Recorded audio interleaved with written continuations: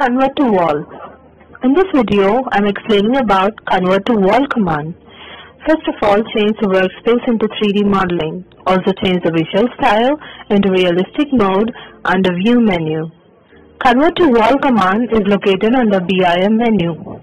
Using this command, we can convert lines, arcs, circles, and polylines to walls. Almost building plans are created in 2D. We can convert that plans to 3D.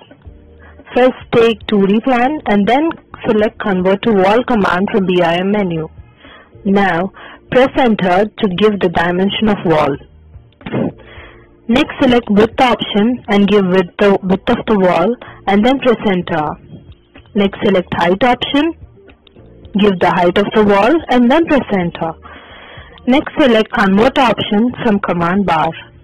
Now select lines or polylines which you want to convert to wall and then press enter. If you want to erase the layout geometry, type Y in command bar and press enter. Then you can see the lines are converted to walls. We can also adjust the dimensions of the walls using properties command.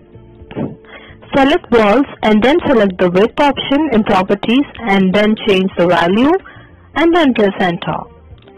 Next select height and change the value and then press enter. You can see lines converted to walls.